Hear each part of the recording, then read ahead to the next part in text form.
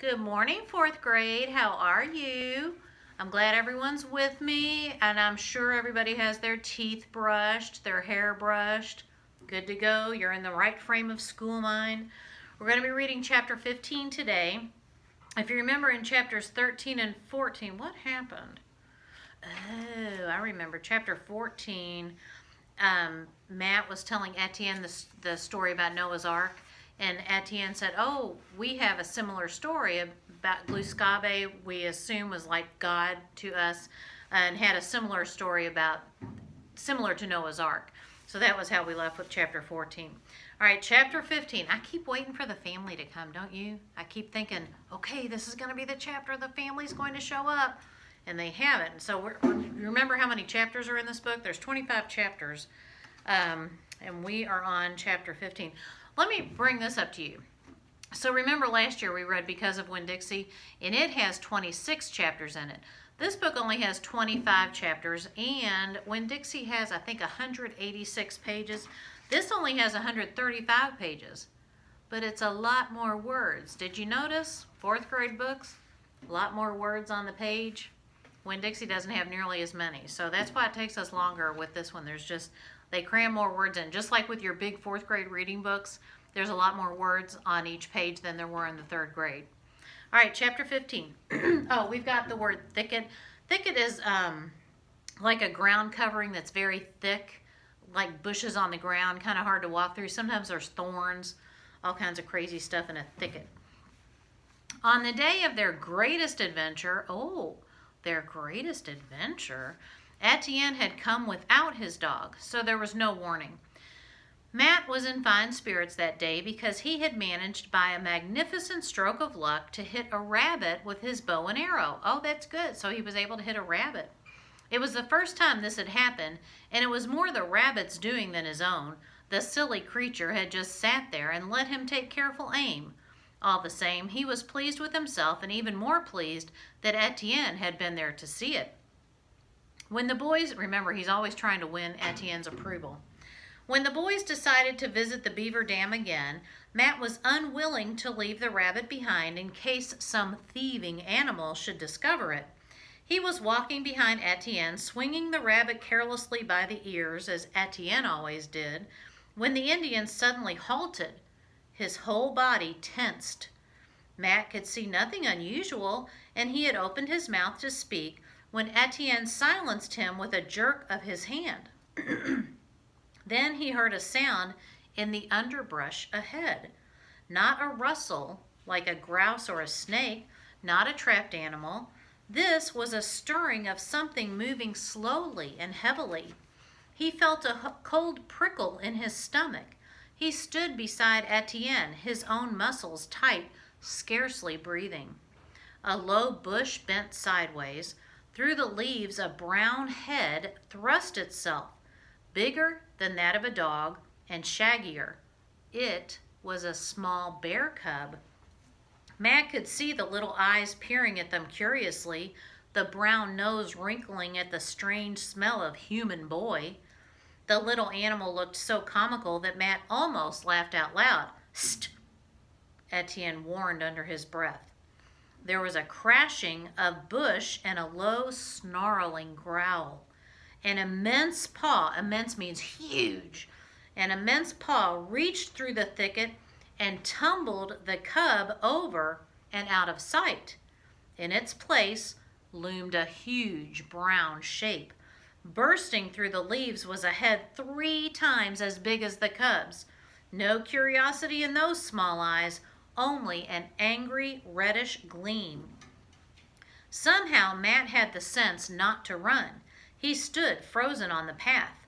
A bear could overtake a running man in a few bounds, and this one was only 2 bounds away. The bear's head moved slowly from side to side. Its heavy body brushed aside the branches as though they were cobwebs, meaning it very easily moved the branches away. It swayed, shifting its weight from one foot to the other. Slowly it rose on its hind legs. Are you picturing this? Matt could see the wicked curving claws. Some of you, oh yeah, like on the cover of the book, on the cover of my book, they're all different, but they've got that picture of the big bear reaching up with his big paws. Matt would never know why he acted as he did. He couldn't remember thinking at all, only staring with numb horror at the creature about to charge. So this bear is getting ready to come after these two boys. Somehow, he did move. He swung the dead rabbit by its ears and hurled it straight at the bear's head. The tiny body struck the bear squarely on its nose. With a jerk of her head, the bear shook it off as though it were a buzzing mosquito. The rabbit flopped useless to the ground. The bear did not even bother to look down at it. She had been distracted for only an instant, but in that instant, something flashed through the air. There was a sharp twang and the dull thud of a blow. Just between the eyes of the bear, the shaft of Etienne's arrow quivered. As the waving forepaws began to lower, a second arrow struck just below the bear's shoulder. The great head shuddered and sank toward the ground. With a wild yell, Etienne sprang forward and thrust his knife deep just behind his first arrow. Still scarcely aware that he had moved at all, Matt leaped up after him. Jerking his own knife from his belt, he sank it into the brown fur. His blow had been misplaced, but it was not needed. The bear's sides were heaving, the boys stood watching, and in a few moments it lay still. Matt stared down at the creature in horror. The fearsome yellow teeth were still bared in a snarl.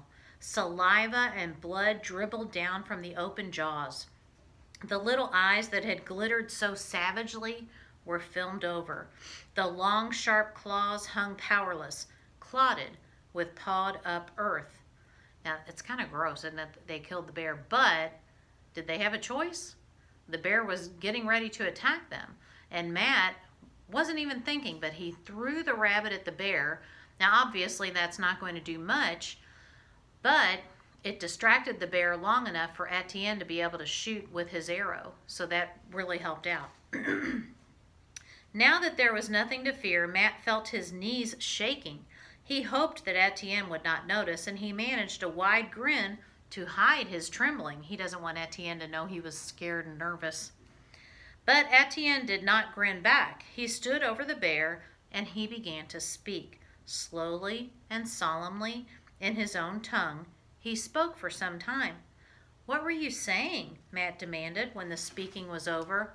"I tell bear I do not want to kill," Etienne answered. "Indian not kill she-bear with cub. I tell bear we did not come here to hunt." So he's telling the bear that he was sorry he had to kill her because she had a baby cub, and he normally wouldn't do that, but he only did it because he had to protect himself. He was going to get killed if he didn't do it, but he's saying that he's sorry. He normally wouldn't have done that. Again, speaking to the bear because he feels at one with nature. "But it might have killed us both." "Maybe. I ask bear to forgive that I must kill." "Well, I'm mighty thankful that you did," Matt said stoutly. He was about to say that he had never been so scared in his life, but he thought better of it. He doesn't want Etienne to know how scared he was. Etienne looked at him, and his solemnness suddenly dissolved in a grin. "You move quick," he said, "like Indian." Holy cow, what did Etienne just say? He told Matt, "You move quick like an Indian"? That is a huge compliment. Oh my gosh. Matt felt his cheeks turn red. "Well, you killed him," he said honestly, yet he knew that he had had a part. He had given Etienne just that instant in which to notch his arrow. So wow, for Etienne to have noticed that, it just makes Matt beam with pride. He's like, yeah. Etienne nudged the bear with his toe. "Small," he said, "just same fat. Good for eat." Small? That monstrous creature? It certainly was too big for two boys to carry. It appeared that Etienne had no mention of trying. "Belong squaw now," he said. "I go tell." Now remember, squaw are the women, so he's saying, I killed it, now it's the squaw's work. "You mean a squaw is going to carry that heavy thing?" "Cut up meat, then carry. Squaw work," Etienne answered. It was plain that he had done the man's work and was finished with it. The cub, Matt remembered now. It was nowhere in sight.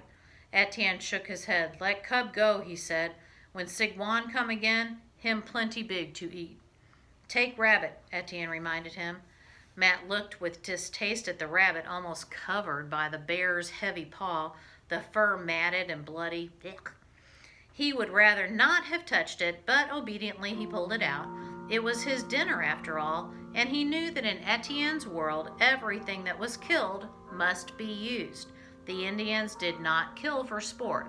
If they killed an animal, it was for a reason. When Etienne had disappeared into the forest, Matt still stood looking down at the first bear he had ever seen. He felt resentful. Etienne had killed the bear, of course. It was his by right, but Matt would have liked just a small share of the meat, or even one of those big claws to show his father. Then he remembered the Indian boy's tribute. He had moved fast like an Indian. That would have to be share enough.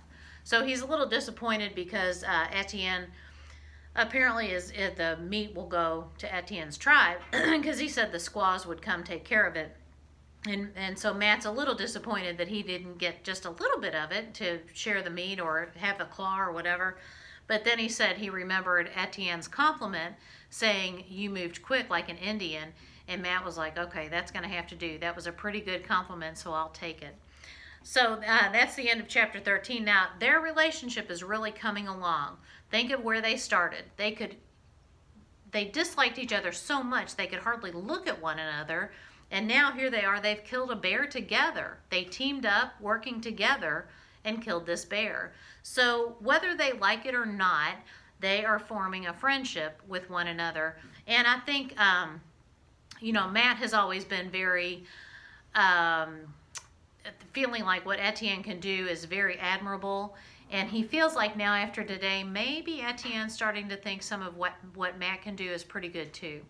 Okay, so next time we meet, which will be next week, we'll be on chapter 16, so maybe the family will come.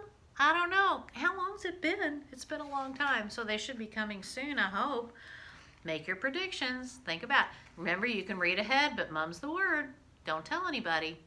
I hope you like it enough that you're like, you want to read, or that you're curious about what's going to happen next. It's kind of interesting to think about, even though some of that stuff's kind of gory. I'm kind of like, bleh. Okay, you all be good for mom and dad, helpful, sweet, and I will see you next time.